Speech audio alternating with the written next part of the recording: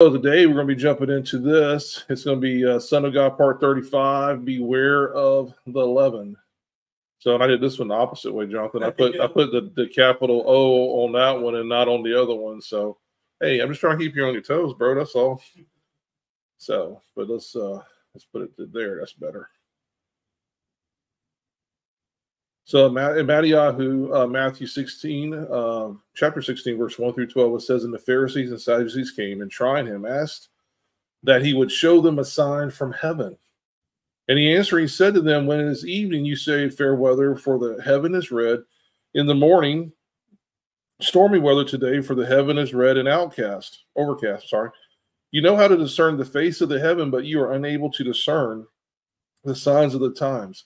A wicked and adulterous generation seeks after a sign, and no sign shall be given to you except the sign of the prophet Jonah, aka Jonah, and he left them and went away."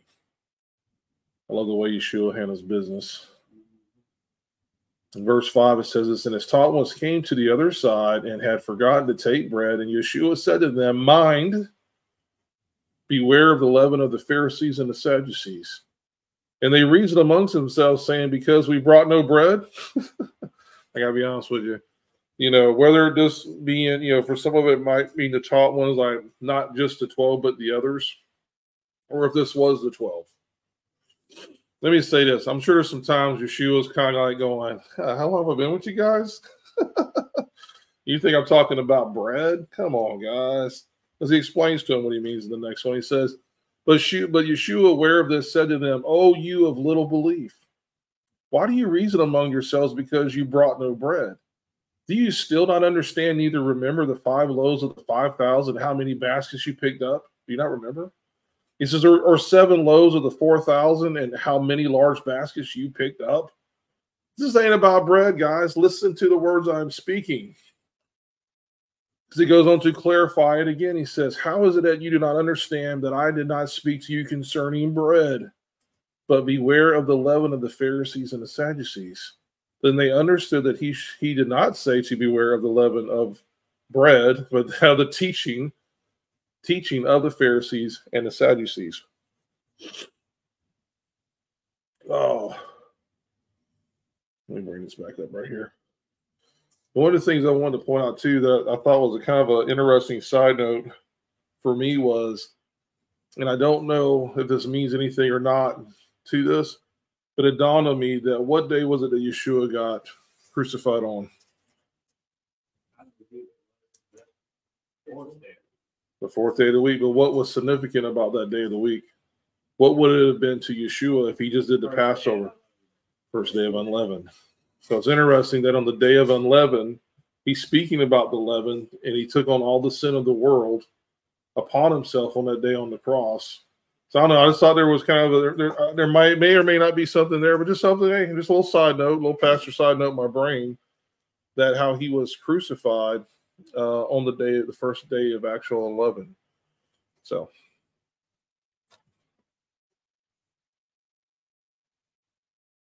Then Matthew 16, 24 through 25 says, And Yeshua said to his taught ones, If anyone wishes to come after me, let him deny himself and take up his stake and follow me. For whoever wishes to save his life shall lose it, and whoever loses his life for my sake shall find it. So here we have a couple of things that's going on. Jesus is warning them about the Sadducees and the Pharisees. Why do you think he's warning them about this group? Why do you think he's warning them about this? And it's not, let me say this, because this can be sensitive for some people, and I understand. I am not attacking people. And actually, I'm not attacking anybody. But what I'm doing as a pastor is I'm pointing out that there's something wrong here with the system that was in place. And when we go back, and if you go back and you start studying the Dead Sea Scrolls, you start studying out the history of Israel, you start studying out the history of it, going all the way back to the Maccabees. Matter of fact, when you go back to the Old Testament, there is not one time that Pharisee or Sadducee that I know of personally has ever mentioned. Has anybody here ever heard that name of that group ever? Right? So we know through the history that this is a group. Man, I got one of my mustache hairs that keeps like tickling me. But anyway, it's annoying right now. But anyway, we know that from their history, we can go back to the Dead Sea Scrolls and the writings. We can go back to the oral Torah. We can go back to the Talmud, Babylonian Talmud, and we can see at a point in history when this group comes into power. And when this group comes into power, that means something else has to be usurped.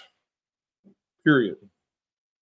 This was not ordained by God, hey, you guys are the ones that are going to go forth and you're going to be the leaders of my people. There was a usurping that took place in the history. This isn't just me thinking about it or me making it up. You can go back and read it for yourselves. Go do your research on this at about 165-ish BC. And there's a lot going on that we're not going to cover in this. And I don't know if I ever will, maybe someday down the road, but maybe I'll explain to you why I don't do Hanukkah. And it's not that important why I don't do Hanukkah, but maybe somewhere down the road, the Father wants me to share with you what was actually probably going on at the time, that we realized that this was just another deception layer that was put in place. And around this time of this whole Maccabean revolt, that there's a usurping of God's priestly people, that of the Zadok priesthood. And when you start going back and you start looking into the history of things, you realize that a Korah moment was taking place.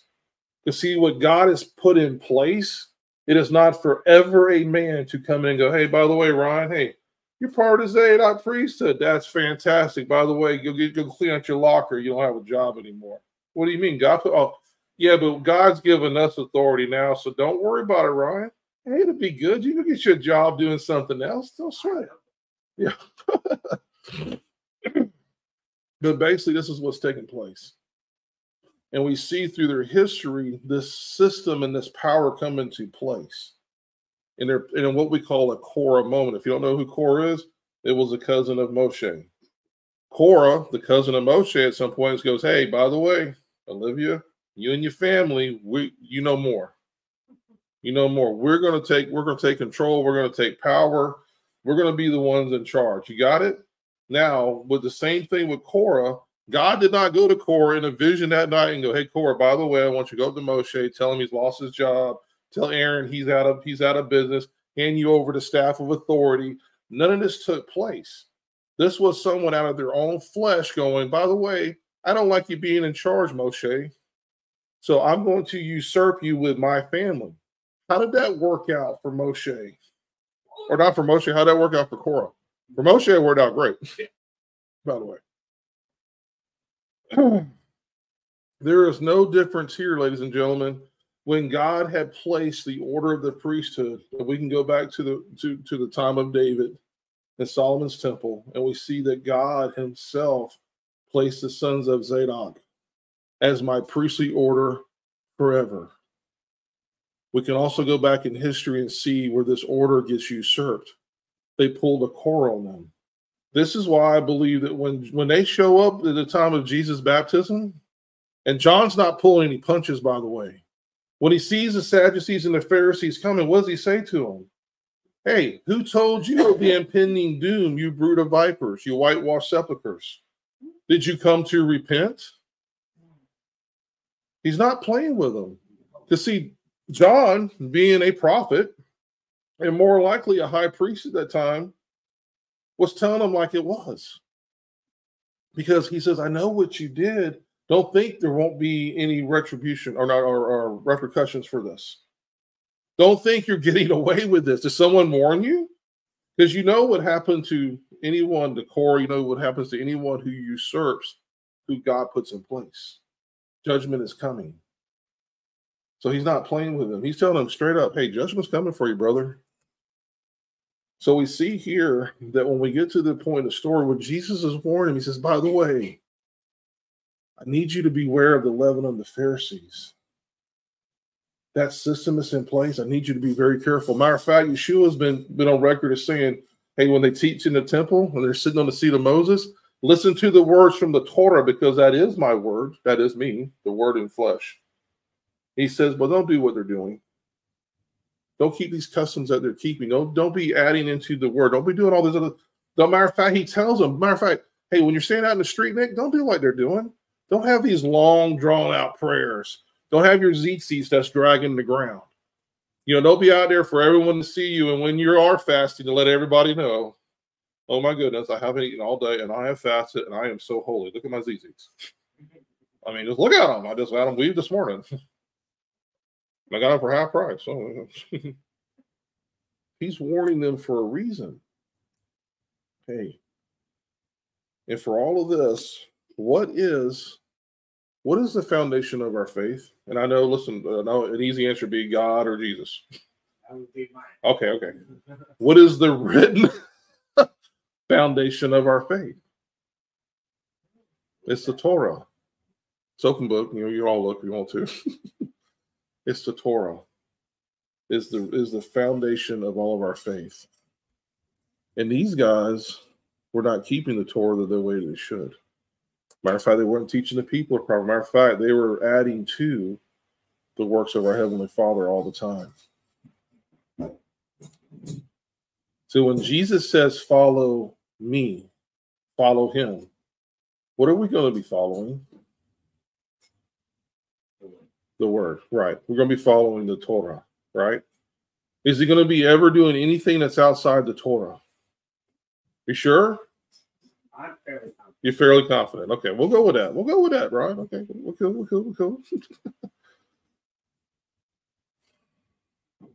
Let's go to John 5:19. It says, therefore Yeshua responded and said to them, truly, truly, I say to you, the Son is able to do none at all by himself, but only that which he sees the Father doing, because whatever he does, the Son also likewise does. I want you to think about that. I want you to hold on to that for a minute. Don't put it on the shelf and forget about it. I want you to hold on to that, what I just told you right now. He says, I only do what my Father has told me and instructed me to do. I am the living word. I am the light that came into this world. I am what holds all of this together. And you people here don't even understand that at all right now. And that's okay. You don't have to understand that, but you do need to recognize who I am and the role that I'm playing and what I'm doing here. But see, here's the deal, ladies and gentlemen. Our Heavenly Father is the same yesterday, today, and forever. Amen.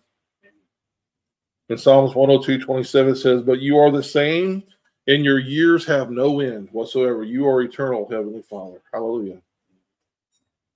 Psalms 119:89 says, forever, O Jehovah, your word stands firm in the heavens. I'll be driving a point home here in just a minute. Probably less than a minute, maybe. Isaiah 48 says, grass shall wither, the flower shall fade, but the word of Elohim stands for how long? Forever. Does that mean a couple weeks from now? Forever is forever, right? It's something that we learn as going through our studies of the book of Jubilees, is that these things are written on the heavenly tablets. It's literally probably in stone, I'm assuming. It says tablets. I don't know. It ain't Apple, it ain't iPod, it ain't whatever. These are probably, it says literally the term written in stone means something here. Malachi 3:6, for I am Jehovah, I shall not change. Okay. And you, O sons of Jacob, aka Jacob, shall not come to an end. So just from these few verses right here, we realize our Heavenly Father does not change. His character does not change. Now, can he change his mind about something? If you want to go back, look in the Torah, there's that conversation with him and Moshe. God's like, hey, I'll kill them all. Just me and you will start over. And Moshe's like, well, let's don't do that. Let's not do that. Let's, Moshe has that moment and says, well, but what would the people say? They'd say you brought them out with a strong hand just to let them, you had to kill them all. So we see this conversation. Now, in my personal opinion, I don't think God was ever going to wipe them all out. I think he was a test on Moshe's heart. To see how Moshe, what if Moshe went, you know what? I'm down with that, bro. He probably wished at the time that he struck the rock instead of speaking to it. He's like, man, I should have took that offer like a few months back when God said, I'll get it. Yeah, I could have been going into the promised land, me and Abba. But nope. Couldn't do it.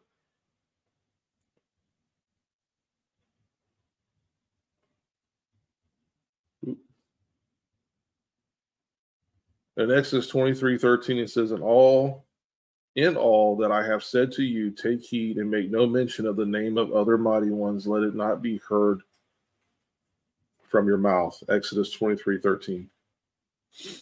You know, if you didn't notice, ladies and gentlemen, we serve a jealous God.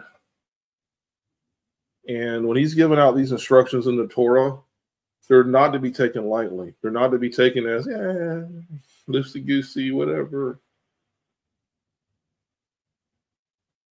We have an issue even to this day. We have pagan gods all around us, from the vehicles we drive. And that's why earlier when I said, I really don't even want to have, where I have the ability to not have a pagan name being spoken, I don't want to do it.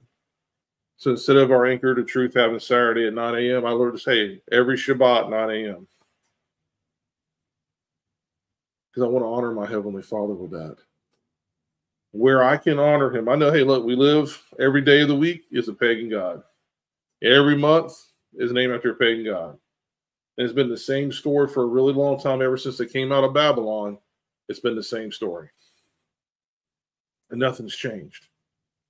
Except that we kind of grow up with it. We don't really think about, I don't really think about Thursdays being Thor's Day.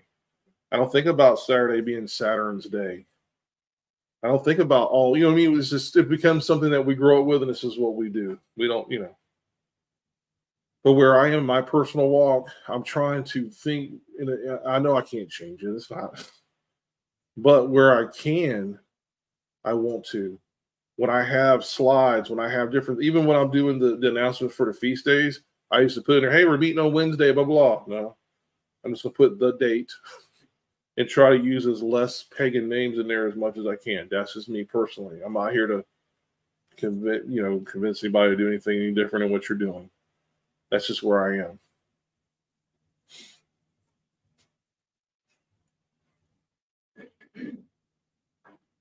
In Hosea 2, 16 through 7, it says, and it shall be in that day, declares Jehovah, that you call me my husband and no longer call me by Baal. And I shall remove the names of Baals from her mouth, and they shall no more be remembered by their name. You see, ladies and gentlemen, this has been going on a long time as far as pagan worship. And in Hosea, what we're having here is we're having an event that's going to take place that the Father is speaking of. He's like, hey, there's going to be a coming point where the names of other gods are going to be in your mouth. And I don't want that in your mouth. And I believe in Hosea, I believe what he's doing, he's talking about the redemption of Israel. He's talking about, I will woo her back. I will bring her back. Because our Heavenly Father loves his people that much.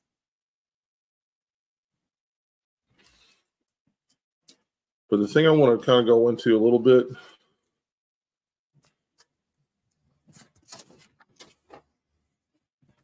let me get this out of the way here. Yeah, I know it might be a sore subject for some, but we're going to talk about a little bit today. Is about the calendar. Let me go to Jeremiah real quick, though. It says, thus says Jehovah, let not the wise boast in his wisdom, let not the mighty ones in his might, nor let the rich boast in his riches. But let him who boasts boast of this, that he understands and knows me. That I am Jehovah, doing loving commitment, right ruling, and righteousness in the earth, for in these I delight, declares Jehovah. Ladies and gentlemen, how are we going to know our Heavenly Father? How are we going to have that relationship where we understand his character? I just said it earlier. Everything that we're doing is rooted in the Torah, period.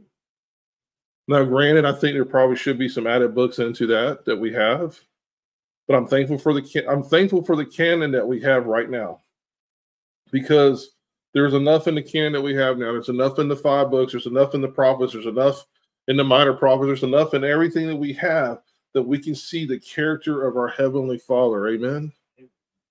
And he speaks very clearly to us through his word. Hey, by the way, don't have these other gods on your mind. That's what it is. When it talks about in your mouth, when we're mouth and we hear in the Shema is to do. When we go back and want to do a little play on words, you want to do a little study on the words, it's not just you saying it, because guess what? We're going to say Wednesday, we're going to say Saturday.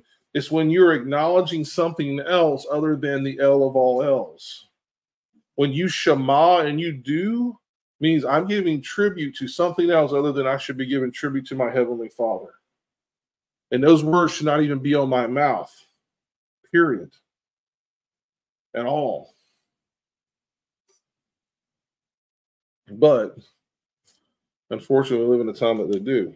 And it says that he understands and knows me. And I'm going to just say this right off the rip. The Sadducees and the Pharisees, they didn't know the Father. If they did, Jesus wouldn't have called it. Jesus said, you know who your father is? He says, your father is Satan. He says, don't even say you're children of Abraham. You see those stones over there? I could raise these stones up. He says, you're of your father, the devil. You're of your father, the Hasatan, a Mastema, whatever you want to call it. That's who you are of. So when Jesus himself, when Yahshua says, beware of the leaven of the Pharisees, it's not to be taken lightly. We're thinking, oh, maybe it's just everyday common sin. No, this is a way of life that goes beyond just you messed up. Oh, I messed up. Let me go to the temple and go sacrifice 2 turtle doves or whatever I need, or, bull ram, whatever. This goes beyond this. This goes into a system that's in place that's usurping the commands of God. Jesus himself said, why? He says, hey, none of your disciples didn't wash their hands, Nick. What happened there? And Jesus is like, are you kidding me? He goes, why are you placing that above the word?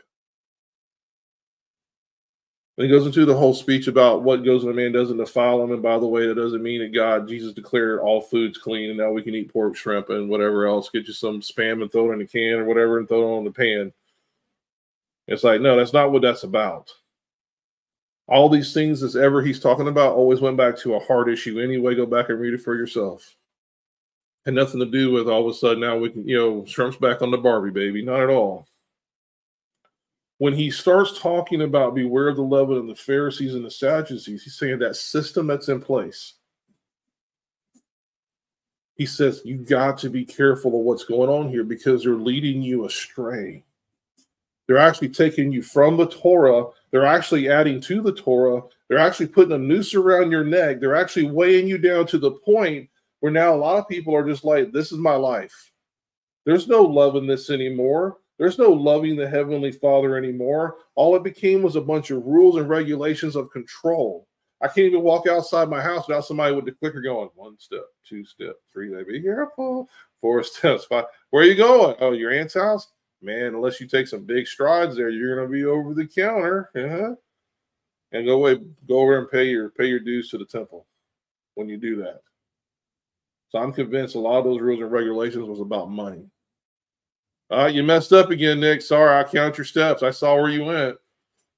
Go purchase your 2 turtle doves or whatever. Why do you think Jesus is in there and he's kicking over tables, man? He's like, you made my father's house a house of robbers and thieves, a den of robbers and thieves. You didn't hear money changing because you got the people so worked up on everyday stuff. They think, oh my God, I got to go make atonement for something every other day, and I'm just having to spend whatever money I got. On top of the fact, we got tax collectors out there that are overcharging us on top of that. And on top of that, we got Rome that's breathing down our neck. On top of everything else. Why do you think Jesus, when he shows up, he says, hey, my yoke is easy and my burden is light? He says, this other stuff? No. Beware of that leaven of the Pharisees. It's no good.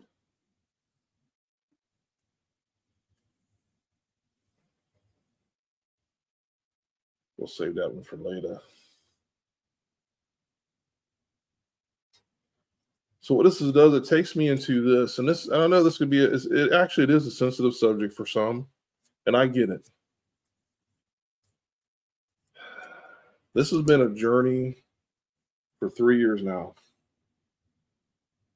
And I know that me and Jonathan personally both, I can see out of our group here, have literally put in a ton of hours. We've got more books now. We've got more watched hours. We got more reading time in the Bible. We've got more sit-down discussions at my table over here than I ever had on any other subject that I've had in my life, period.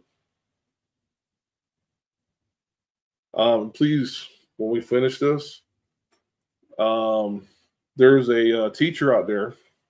Let me side note for 1 second. His name is Eddie Chumney. and he has been a Torah teacher for the last 25 years.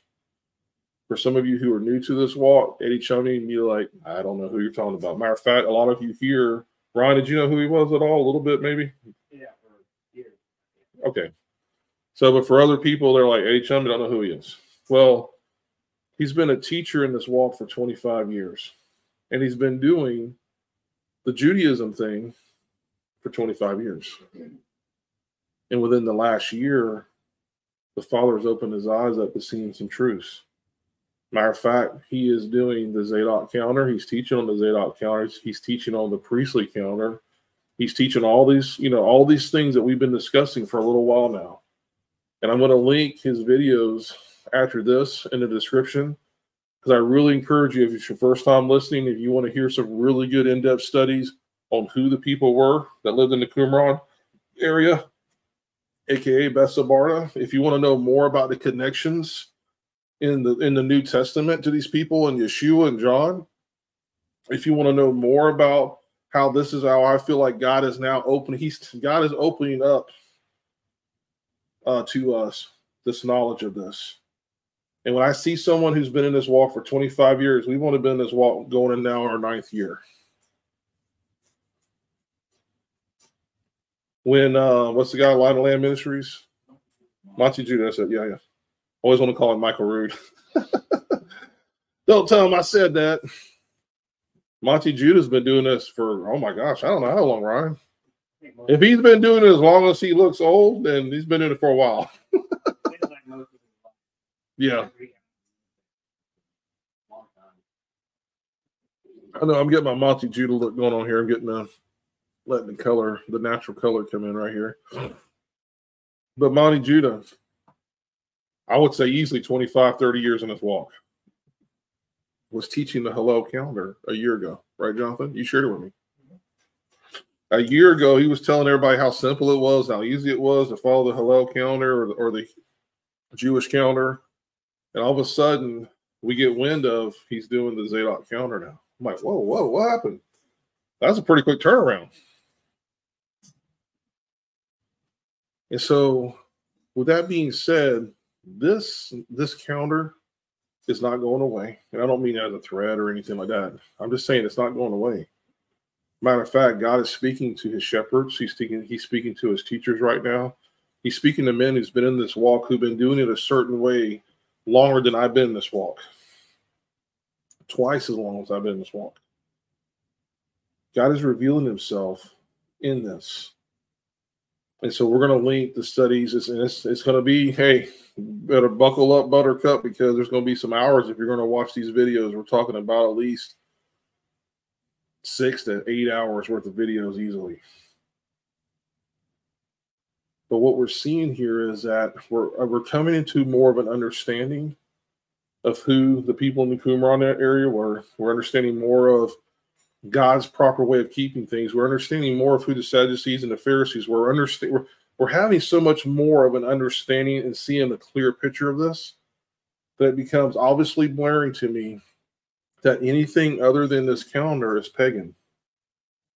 And that's a bold statement. I've never made a bold statement like before in my life. I'm going to make a bold statement right now. Everything else is pagan, period. And if you want to challenge me on it, that's fine. I'm not going to argue with anybody about it. If you want to email me, you want to call me, that's fine. But I'm not going to have arguments. I'm not going to have splitting over this. I love everybody. And that's the reason why I feel like this message is that important and it needs to get out. Because one of the arguments or one of the discussions was, well, how do you know Jesus wasn't keeping their calendar? It's pagan. Everything that I just read to you in the word that says that God doesn't change, Torah is our base. Everything that I just read to you about Yahshua would tell me that he would not keep a Babylonian calendar. Period. And that's going to be really heavy for some people to hear, but I'm almost going to be, I have to just share this out of love. I'm going to tell you right now, it never has to do with me being right about nothing. If we go into an argument for the sake of just being right, we'll compromise truth every time. Because if I'm wrong in somewhere, I'll repent of it, and I promise you I'll repent of it and say, my bad. But I can promise you there's been enough hundreds of hours put into this. This is recorded in their Babylonian Talmud writings. This was the calendar they brought out of Babylon. So there is no way in Hades that my Savior, my King, my Mashiach is going to keep a pagan calendar. And if you're watching this right now, you go, oh, it wasn't pagan. How you know? Hey, do your own research. Go do your own research. Matter of fact, I encourage you to listen to Eddie Chumney's teaching. So he's going to go over a lot of this. Matter of fact, through his teachings, I've ordered at least, I think, 5 books that are coming in the next week. I'm going to tell you this also. If you don't have hard copies, this is a side note. If you don't have hard copies of your Bibles and teaching material, you go, oh, I got all that saved on this, or I got all. No. I'm going to tell you right now, there will come a time when the information that we have will not be available. Me and Jonathan both, and Nick both, we've been like, and Ryan, you need to do the same thing. If there's something in your brain, you need to get a 1611 Bible, you need to get a Geneva Bible, get your Septuagint, get your different things. I would say get your hands on a real copy of a book and hold on to it. You can also download digital stuff and save it on files. Oh, I know, but a file can be like, yeah, that's what I'm saying. I mean, that's cool to do that, to put it on a file, but at the same time, I like to have that physical copy so that I know. Because if that file ever gets corrupted, that's it. It's a wrap, right? So I like to say, Nick, it's a wrap. It's a wrap, yeah. So that being said, when we go and we look at this, and I know that, we've had our back and forth a little bit with people in conversations, not to be ugly about any of it. And they said, well, it's all about intercalations. They're talking about, well, all calendars need to be intercalated. That's true to a certain extent. But here's the deal. One's pagan and one's not. So if I'm going to err on side of something, I'm going to err on what I believe that the priests were keeping. There's a reason why this information has been given to us over the last 20 years. There was actually an effort put in place to subdue and to keep us away from the knowledge that was found in the Dead Sea Scrolls. You can look that up online. For the first 20 years, at least, of the public or the information that was coming out about the Dead Sea Scrolls, they were like, we can't. You have people who were suppressing that. And it's only been within the last 20 of last 70? Roughly 70 years? 20 of the last 70 that we're actually getting information that we're going, whoa, hey, man. Game changers. We're seeing things. We're connecting dots we never connected for. Before the Dead Sea Scrolls, before all this, guess who John the Baptist was to me?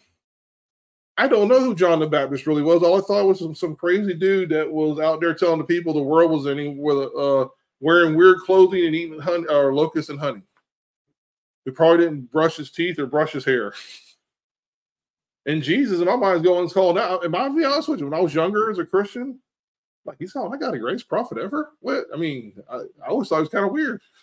He's baptizing people way over there. I mean, outside the city. I mean, and he's yelling at these guys, calling them brood of vipers. What's up with John? And he's getting his head cut off now. What's up? But when the Father now is giving us information and he's revealing these things to us, you start going, oh, I can read about this community that lived back then. And by the way, the name of this community was called The Way. And it's kind of interesting that Jesus called himself the way, the truth, and the life. I don't think it was any coincidence that if we go back and we look at it, that John and Jesus are related. It's no coincidence that prophecies fulfill when Aaron marries a lady from Judah, Elizabeth, his wife. It's no coincidence there when all these things start lining up. It's no coincidence there when John and Yahshua is having this conversation. He's in jail going, hey, are you the one? And I've always thought every time I've read that, I'm like, was he scared? Was he like not sure now? Was he kind of backpedaling? He's like, are you really the one? No, what it was within the written documents of the Dead Sea Scrolls of their community, it says this is exactly what the Messiah will do when he shows up. John wasn't, I'm looking at it now, John wasn't afraid to die. John was probably saying, hey, don't threaten me with a good time. I'm not worried about you. I'm not worried about you cutting my head off. I've done my part in life. I've done what I was the forerunner for him. I've done my part. But when Jesus says, hey, tell John the blind receive their sight, the lame walk, the dead are rising, all these different things, he's quoting back to you can pull it up in the Dead Sea Scrolls yourself. He can pull it up and go, oh my God. So John, knowing this, will go, thank you. Now I can die in peace. Here's your sign. That's right.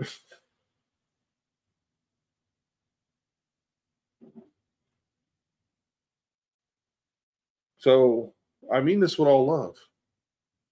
That within the body, there's an illness.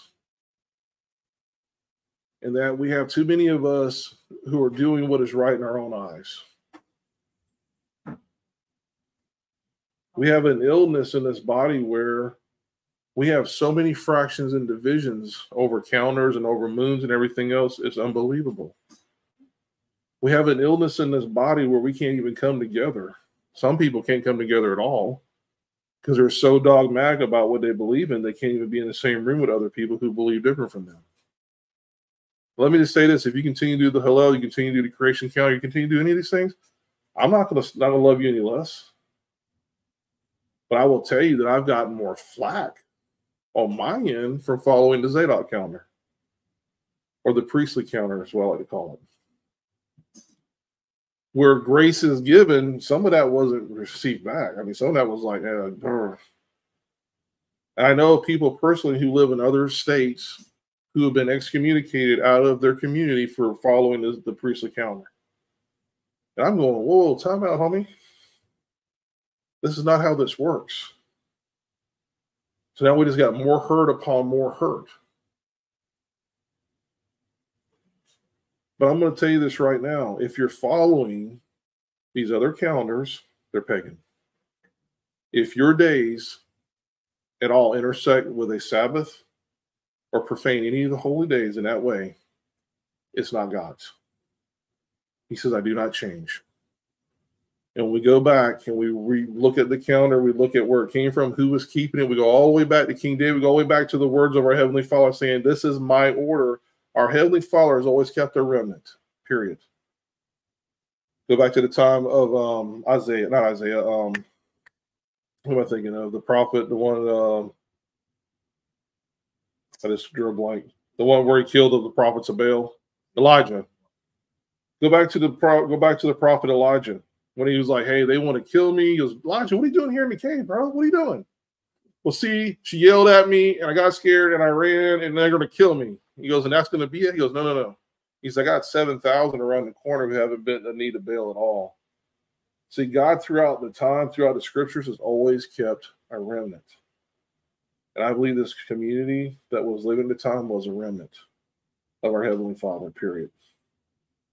And when we think there's a 400-year gap between the last thing that's written in our Bible that we have today until the time that Jesus shows up, oh my God, there's not a gap there. It's just because we don't get to see it.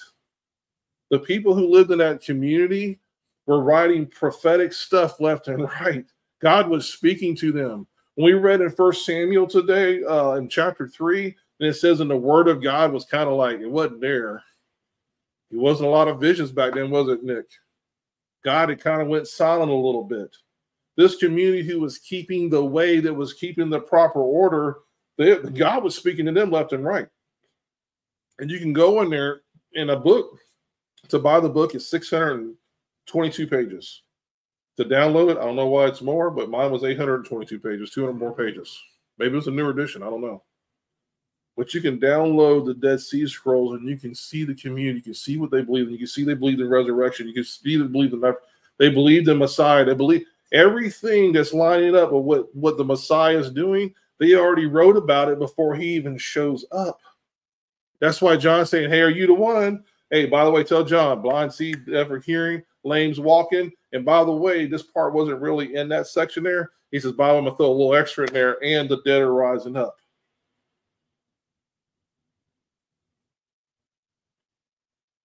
We have to make a decision in this walk. Choose you today who you're going to serve. And this isn't an easy message for me to give at all.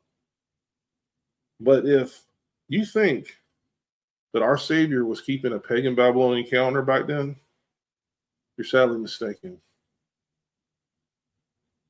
Just for the sake of you. Well, yeah, for the sake of unity, no.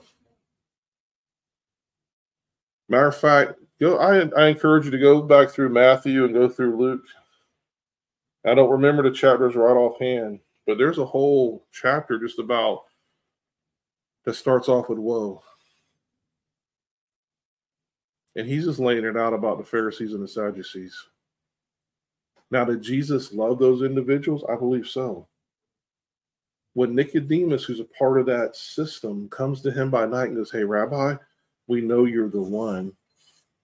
Me and my boys over here, but I'm having to come to you in the cover of night because if the system finds out I'm here, there goes my way of life and possibly my life. That's why he shows up he doesn't show up during the day out in the middle of the court. Hey, Rabbi. Hey, love the message last week. It was great, brother. Hey, you know, that blessed message you did, that was tight. I like that. That was really good. No, he comes to him in the cover of night. He says, we know who you are. And we know that only you can do this through the power that God has given you in authority. Joseph of Arimathea is part of the system. Jesus loved him too, and he loved Jesus. Or he wouldn't have came and got his body and wrapped it and put it into a new grave. So when I'm telling you these things, this isn't about attacking individuals. This isn't about attacking a people group. There was a system that was in play then, that's Babylonian, and that system's still in play today. And God is trying to clean house. Just like we just came out of Passover. What's one of the things what we do for Passover? Hey, get the leaven out your house. Don't eat none of that bread now, right? That cheesy gordita you got? Borderline. You might have felt the flames from Sheol. I'm just kidding. There's a reason why, for me, when we get to that point in those feast days, is because God's saying, hey, you know what, Olivia? I need you to examine you. I need you to examine you. Rod, I need you to examine you. I need you to go in your house. Yes, for me and my house, who are you serving? Are you serving the Lord or are you serving the Baals? As for me and my house, what are you doing? So at this time, it's a reflection because guess what? All these feast days leads up to the end of the year when the sacrifice would take place for your sins at the Day of Atonement. He's giving you that full time to get things right in your life. You don't have to wait till the Day of Atonement and go, here's all my sin. Here we go. And go for another year. That's almost like taking advantage of grace. Well, we got our bull. Good job. Now we can do whatever we want, and then we'll have it all atoned for at the end of the year again. That's not the way it works. Yes. Can I share something? I don't know. It all depends. How long is it?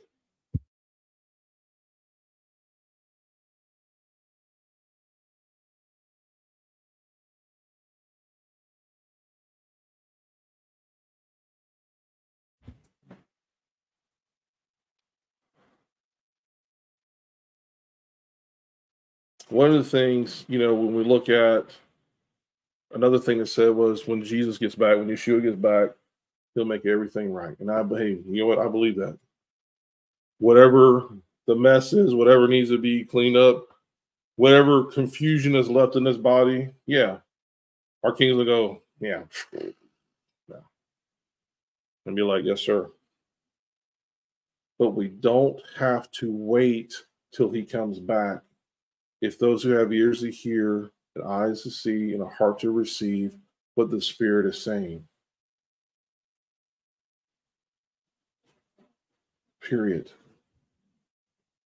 I believe that right now what you're seeing men who've been in this walk for a really long time, and you're going to see more men that's been in this walk for maybe a short time or a long time.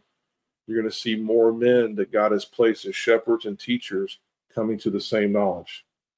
Because when it's in black and white, when it's obvious that this is a pagan way of doing things, you have to make a decision in your heart whether you're going to follow this or not. And we can no longer say, well, we don't know. No, we do know through the Talmud, the Babylonian Talmud, we know through the writings of the Dead Sea Scrolls that there was 2 calendars at the time. We know that on that day that Christ did his Passover meal, It was a Passover meal, ladies and gentlemen. Period. He's not going to transgress his own word.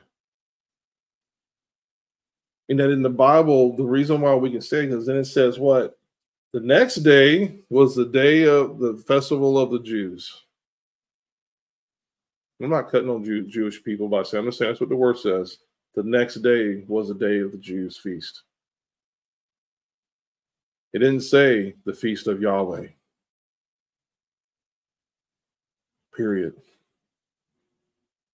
So we're coming to, I think, a pivotal moment in time with this calendar as more information is coming out. That we have to make a decision. That line's being drawn even more and more, to me, it's deeper in the ground. Choose whom today you're going to serve. I'm not trying to scare anybody. I'm not trying to muscle you. I'm not trying to calendar push. I'm not trying to do anything. But I will tell you right now that the undeniable evidence leading towards everything else is not God. And that the way of keeping this calendar is, it's just some decisions we're going to have to make as a body.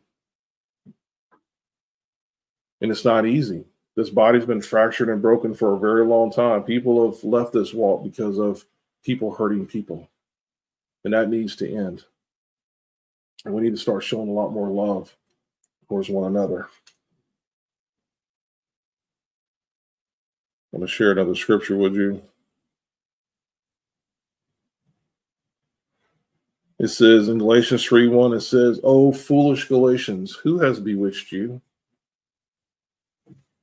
It was before your eyes that Jesus Christ was publicly portrayed and crucified. Who has bewitched you?" I went back a little bit to that word bewitched. Bewitched means to control. It actually is, it's a form of witchcraft. It means it's nothing that's good. Who has bewitched you? Who has pulled the wool over your eyes? Who has convinced you that this, what you already know, is not, now you're thinking something else? Who has come in and put the names of Baal in your mouth? Who has bewitched you in this? Ladies and gentlemen, for the last 200 years, we've all been bewitched. We've all been controlled to a certain degree. We've all been told lies. We've all been told a lot of different things that's not truth. Let me just say this also while it's on my mind. The way that we were keeping the calendar before was all that I had. It's all we had, Ryan. And I'm not regretting doing that. It's what we had. It's all. Look, every year I literally would grab my phone and go, either typing it or speaking to us, hey, when is unleavened, whatever year. And whatever this told me is what I did, because that's all I knew. That's all I knew to do. This is what we all did. When we were doing, you think I regret getting saved at 14 and being in church? No. Was it everything that we know now? All the things that we know now? No. I mean, we've come such a long ways away from that. I don't regret any of that. The church was good to us. The church, we made friendships. We grew in all the good things that happened in church. Sure, there were some theologies, a lot of theologies that we now look back at and go, yeah. But did that take me away from my Heavenly Father? Did it change my relationship with my Heavenly Father? No. As a matter of fact, when I came into this walk, though, and I knew the character of my Heavenly Father even more, I know that I've grown closer to my Abba.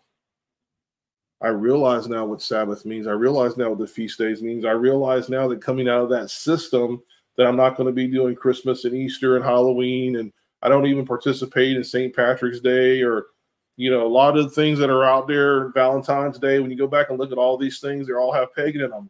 And for a lot of us, we can say, oh, that's easy. That's pagan. Right, Nick? Pagan.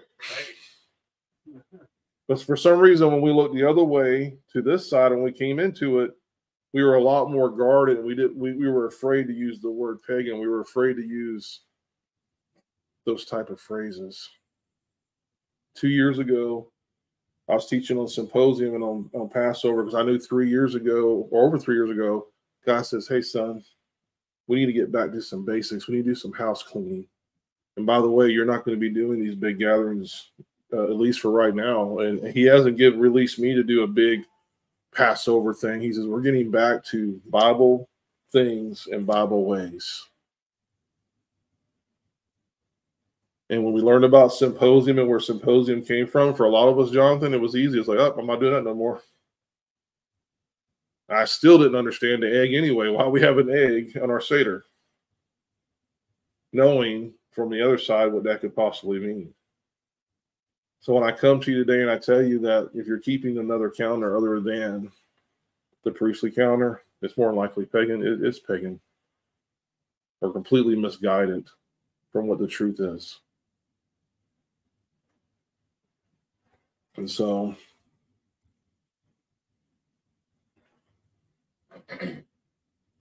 this is what the Father spoke to me over and over and over for a long time. Revelations 18:4 says, and I heard another voice from the heavens saying, come out of her, my people, lest you share in her sins, unless you receive of her plagues. So, Ryan, this kind of goes back to when we do things knowing that it's wrong, but we do it for the sake of unity, are you also willing to take in the punishment that comes along with that? Because I'm not. I love you, but I'm not going to do what you're doing for the sake of unity if it's contrary to the word, if it's proven to be something that's a pagan practice, if it looks at all, smells like something that's not Torah-based, I'm not doing it. Doesn't mean I don't love you. Because see, here he's warning me, he says, you need to come out of her. You need to come out of her ways. You need to come out of that way of thinking. You need to get the bales out of your mouth. He says, if you don't, he says, lest you share in her sins, unless you receive of her plagues. Guess what I mean? There's no protection for you.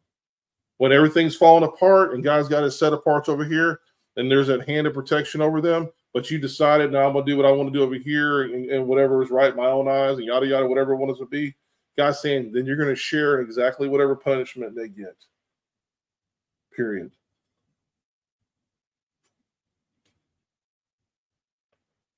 So my final thoughts on this is that I would love to see the community grow and connect and make more meaningful memories together.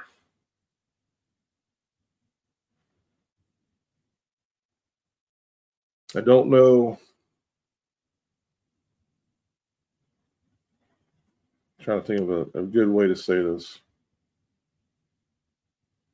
Sometimes there's not an easy way, or there's not, I don't know. But one of the problems that we have with this walk is no one's willing to submit to authority. We all have a lot of independent contractors, that's what I like to call it, and people who want to do what they want to do, when they want to do it, and how they want to do it, and that will show up to events, will show up to gatherings, will not allow themselves to come under the leadership, will always just kind of float and do whatever it is they want. I think that's a dangerous place for you to be at. I've seen people within this wall, they show up to get what they can get out of it, and they pull right back out. And that's not right. Matter of fact, we don't even know, I'll be honest with you, we don't even know how to do community right. You think community is showing up and eating potluck together? Community is about raising kids together. Community is about growing together. Community is about so much more. Community is about leadership. It's about elders. It's about so much more than what we have today. Because everybody wants to do what's right in their own eyes. And so what I've seen over the last 9 years is that people will come, suck up your resources, and then roll out. But don't want any accountability, don't want anything else. Don't talk to them about nothing. But if they need you, they'll come get you. But other than that, then you're at arm's length. And I don't know personally at this moment, I'm just speaking from my heart, how that's going to change, other than people's hearts have got to change. I've been in the ministry since 18 years old. A lot of you know that. I got saved when I was 14, got in ministry when I was 18. I've been serving the Father ever since. I have been placed under authority of other pastors, of other leaders, of other people. And for me, this is a no-brainer. You show up, you got to do what you got to get done. What's got to get done? And any moment, you're not going to catch me butting heads with the pastor. You're not going to catch me butting heads with all it, unless it's something that's really bad. And at that point, maybe you just need to get out. That's one thing. But the reason why there's so much fighting, and the reason why there's so much hurt that comes back to this guy right here, is because people don't respect who I am and who God's called me to be. Period. He's just Joe. He's just that guy that had a building. He's that guy that has some property now. He's just the guy that lives over there. You don't respect the position that God puts people in. And you try to treat everybody like they're all the same. Now, I'll be honest with you, I'm not any better than anybody else. I did not call myself to this. The hand of my Heavenly Father was placed on my shoulder and brought to where I am today because of Him, not me. But I've seen a lack of respect for not just me, but other leadership out there. Say whatever you want to say about them, talk down about them all you want to. You can do, just drag them through the dirt verbally, whatever it is you want to do. I guess feel good about it later. I don't know. But I do believe we will be judged for the words that we speak. Hey, I'm included. I'm not perfect. But this body needs to learn how to give proper respect to the people where God has placed men in authority. He's placed leadership within the community. He's placed people that have a gifting in certain areas. He's like, we don't give them the proper respect that we need to give them. We just want to do what's right in our own eyes. And if I don't like it, I'll take my Torah and I'll go home. That's got to change.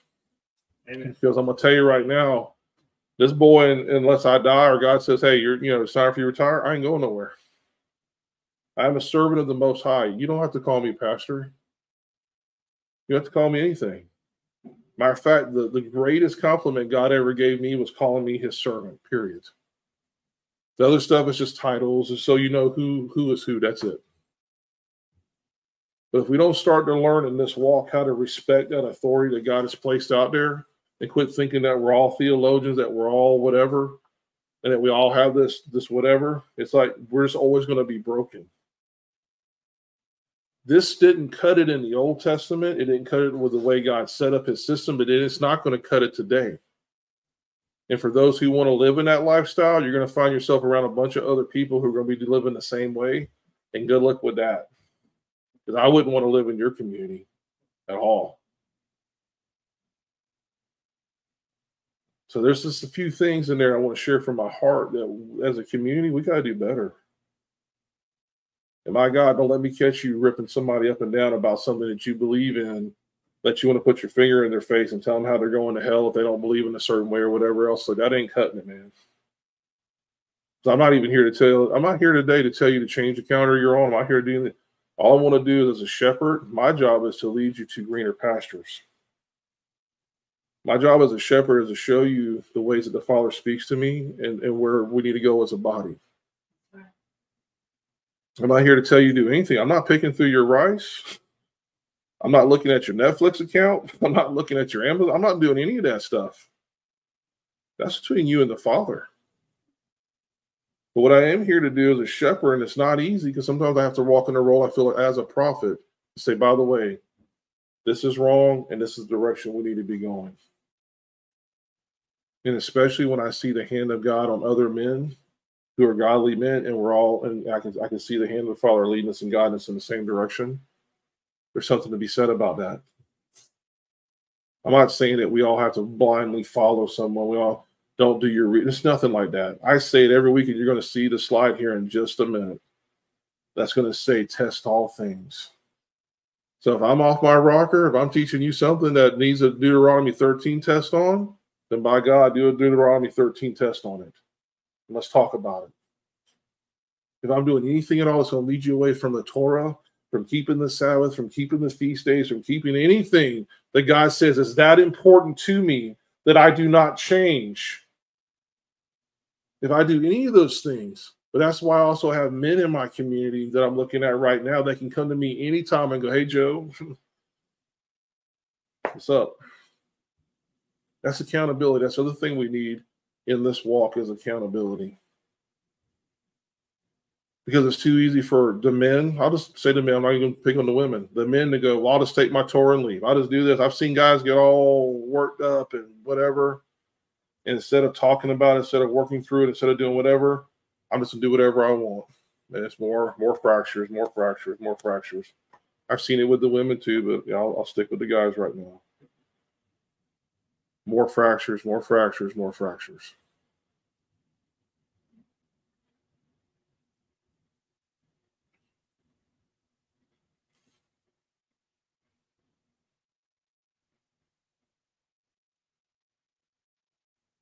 Our Sukkot is coming up. We're going to be at the Santee State Park, or Santee Park, however it's put in there, Santee State Park, October 7th through the 9th. And I would love, absolutely love, to see this community get there and let's just blow that whole place. I mean, I'm using the word blow up online. Sorry. I would love to see us pack out the park. I mean, not use the word blow up. I don't want any guys showing up in black helicopters outside my house. Let me be very clear. We're not blowing up any parks. I would love to see our body, though. I would love to see us go in there and pack that place out. I would love to see us get together as a family and share these feast days together. I would love to see that not only here, but I would love to see that across the board. I would love to see that over all the United States. All of a sudden, all the parks everywhere getting filled up. People who are doing it at their homes, the homes getting blown. I mean, I would just love to just see the body for once, for Pete's sake, get together and go, you know what? We're going to do this. We're going to get rid of these other things that are clearly not the way of our Father, that clearly Yahshua did not keep. Clearly that these things are based on the wrong things, and all of us literally get on the same page together. What a delight it is when brothers dwell together. Amen.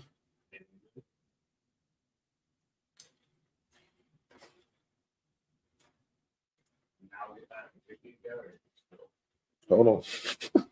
Vicky, do you want to read what you read last night to Susan? Is that what it is? All right, if you feel led to read it, go ahead. You need to come a little bit closer to the mic, though. All right, my wife has something she'd like to share with everybody.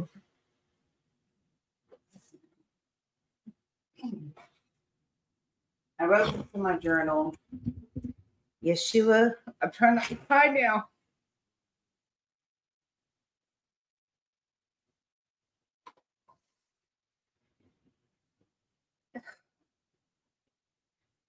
Yahshua longs for your devotion. May you become holy and beautifully devoted to Yahshua because he's holy and beautifully devoted to you. May he redeem you in ways you never knew you needed and restore you to ways you never knew you needed and restore you in ways you never dreamed possible. May his provision eclipse your expectations beyond your wildest dreams. May his love forever change how you live, how you pray, how you give of yourself to others. May you divinely discern the difference between holy conviction and unholy condemnation. May you walk wisely without walking in fear. May you discerningly guard your heart without walling it off and shutting it down. May you learn to live freely, sensibly, and faithfully with each new day. May you perceive the enemy's attempts to bait you into sin, fear, and captivity and shut them down at every turn. You are a royal ambassador of the Most High God. May holy confidence and humble dependence mark your life in every way, and may God's richest blessings be yours today. Jeremiah 17:7-8. But blessed are those who trust in the Lord and have made the Lord their hope and confidence. They are like trees planted along a riverbank with roots that reach deep into the water. Such trees are not bothered by the heat or worried by long months of drought. Their leaves stay green and they never stop producing fruit. Amen. Thank you. Amen. Hallelujah. Real quick, I don't know if Miss Karen, if you're on here right now or not, but I promise you I'll give you a connection. And I had almost forgot looking down at my notes. So within the Qumran community, this is what they would do. They had a covenant that you would make to be with them. I use Qumran loosely. It's Bessavardo. This is the community of the believers the way. Oh, yeah. Turn the mic back around. Thank you. So the name of the group is the way. And to be in covenant with them according to their bylaws, You couldn't just walk in, Ryan, and go, hey, I want a membership. Yeah, I want to be a part of your group. They're like, okay, that's cool. But it's going to take you 3 years. We're going to watch you for 3 years. And not only we're going to watch you, but this isn't something you're just going to pick up in one night. Oh, this is a membership rules. Cool, I'm there. I believe that what this is like, hey, how serious are you? Because we're going to keep the ways of our Heavenly Father. We're the ones who are keepers of the scroll. By the way, honey, thank you for that. It was beautiful. I know that somebody on here needed to hear that. So it's 3 years that you got to wait before they're like, okay, 3 years, you've put your time in. We watched you, Jonathan. We've seen your tenacity. You're keeping all the things that you need to do. Hey, now we will let you enter into a covenant with us. That's how important and guarded they were, because they had been fractured. They had been split away from. They had been hurt. They had been like, hey, we don't even know if you're a plant or not. More like, hey, we've had other people coming here singing the song and doing the dance with us, but at the end of the day, they just came in here to spy on us and just to report back to the other people who we were. So 3 years, you pass the test, you're in covenant with that group, the way. This is my, Miss Karen, if you're on here, this is, or if you watch this later. So my connection to this with Paul was, very interesting. Paul gets knocked off his horse. Paul is blinded. He's sent to, and I forgot the gentleman's name, he was sent to his house. And then Paul's not released for 3 years. There's a re-education taking place in Paul's life. I believe that Paul was sent to those of that community, because that community just didn't live. When you go back and you research it out, they just didn't live in Bethabara. They didn't live just in the Qumran area. They actually lived in Jerusalem. They actually had people that lived within the city also. So when Paul is blinded and sent away for 3 years, I believe that there's a re-education that's taking place in Paul, but I also think that he is learning about these things from somebody from that group. And they're like, hey, brother, we'll let you go out and teach this message, but it's going to be 3 years. We're going to make sure, because we know who you are. You're the Pharisee of Pharisees. You're the Jew of Jews. You're the Gamaliel. You're the guy that we know that went around, and we know what happened when you were holding the coats and when Stephen was being stoned and everything else. We know who you are. So 3 years, you're gonna be re-educated. 3 years, you get to go. It was kind of interesting that within the community, the way, you had to wait 3 years before they would allow you to come into covenant with them. So it makes me wonder if there was a connection with Paul with members of, because I remember the community didn't stop going. The community was there, at least we know, under their writings up until the destruction of the temple in 70 AD. They're still there. They're still within this framework of the city and everything else. So it just made me wonder, hey, 3 years, maybe. What do you think, Ryan? Possibility? Could be. Okay. There you go.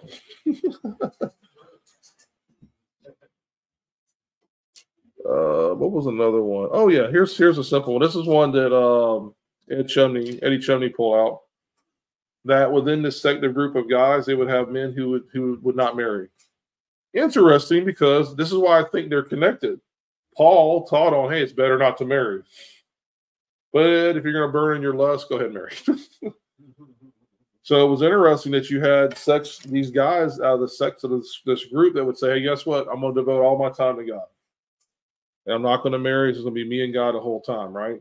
So here's a kind of a cool connection that he made that made me think, So when the disciples come to Jesus right before the Passover and they go, hey, Jesus, where you want us to do the meal at? He goes, hey, you're going to see a guy carrying water. And when you see that guy, you're going to go to him and say, hey, the master's, blah, blah, blah. You're, the whole story from there. They go and they get the preparations. I've already got the room paid for. Don't worry about it or whatever.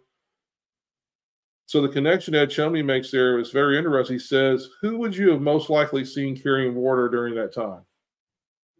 Women. Women were always going to the well. Matter of fact, some of our famous patriarchs met their wives at the well, or their wives were met at the well and brought to them. He said more than likely that this was an individual who was not married and was more than likely a part of that community because he was carrying his own water. So there's a lot more, ladies and gentlemen, when you read and you study and you look, there's nothing going to be in there direct, like blah, blah, blah, direct. But it is hidden. But when we go back and we study these matters out and you understand who they were in the community and what they were doing, then all of a sudden you start making little, I call them red strings, or you start connecting the dots. You're like, oh, Paul had to wait 3 years. Oh, so this guy was carrying his own water. Oh, and there's so much more than that. There's so much more to that. But don't let me forget, Jonathan, we need to throw some stuff up in there after this. So we're getting ready to wrap up. We went a little bit longer than normal, but it's been good, guys, to be with you. I apologize if I've hurt anybody's feelings or if I made anybody mad. It's not my intentions. As a shepherd, this is the hardest things that I have to do sometimes, since I have to this is what the Father laid on my heart, is what I got to share. And if we're ever going to get better, if we're ever going to be more unified, you realize we're part of the most least unified group out there is the believers in the body of Messiah. Go to any occult out there, and man, they're unified. They've got a plan. They're out there and they're making it happen. And we can't even get together and just have normal get-togethers. Can't even have conversations sometimes. And the enemy is loving it 100%. All right, let's finish this up. So everything I've said today, please go and test for yourselves. It says, in all circumstances, give thanks, for this is the desire of Elohim, Messiah, Yahshua. For you do not quench the spirit, do not despise prophecies, prove them all. Hold fast to what is good, keep back from every form of wickedness. And Elohim of peace himself set you completely apart, and your entire spirit, being and body be reserved blameless at the coming of our Master Yahshua, Messiah. Amen. Jude 1, 24, 25, it says, now to the one who can keep you from falling and set you without defect and full of joy in the presence of his glory. To God alone, our deliverer, through Yeshua the Messiah, our Lord, be glory, majesty, power, and authority, but for all time, now and forever. Amen.